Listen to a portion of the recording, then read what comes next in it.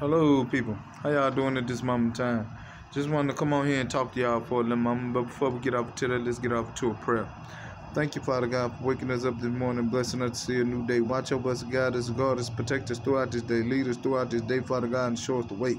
And I pray, Father God, you come to me at this moment in time in order to get the people I salute you. And I pray, Father God, you let the Holy Spirit come to me at this moment in time in order to get the people I salute you. And I thank you for listening to my prayer, Father God. Amen. Now this one here is judgment time, judgment day, and the vengeance of the Lord upon all evildoers, shapeshifters, projecting themselves on people in the astral realm over the whole entire planet. Now I don't know about y'all, but last 2 days that these ones, there's things that's been going on, right? People have been projecting themselves for the last 2 days, and the one I was telling y'all about on the last video, she was part of it, Empress Bella. But I'm not just going to keep speaking her name, but I want y'all to know that she does these things. She astral project herself. These ones, they astral project themselves. This is of wickedness. Do you understand? They astral project themselves upon you so that they can steal energy. So that they can afflict you in the astral realm, so they can steal energy. And when they astral project in front of your face on your third eye, right? So now the Lord has released me from the matrix in a certain type of way, and things they can't do certain types of things, right? They don't know they finna get some real judgment here though. They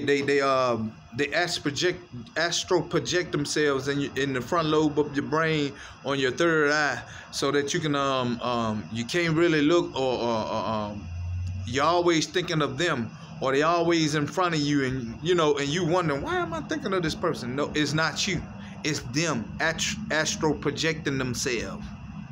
This is a wickedness. I'm gonna say this again.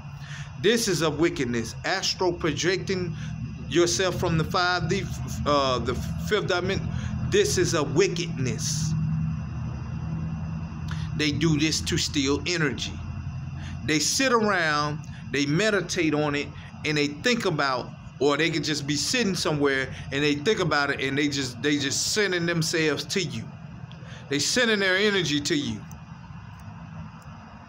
so that they can steal your energy, or they can just try to B-L-O-C-K, get in the way of something that that you're trying to get. So they use themselves to block your energy. And I rebuke and I bind it up and I cast it down. They do this to either B-O-L-C-K, or to afflict, or to steal energy.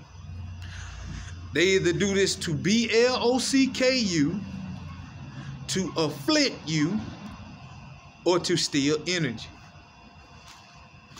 This is a wickedness. Anybody who does it is wicked. Listen to me. Anybody who does it is a wickedness, because they don't feel like they should stop. They don't think that it's wrong. Oh, it's wrong. It's very wrong, and they know it's wrong because they doing it towards you. Why would you be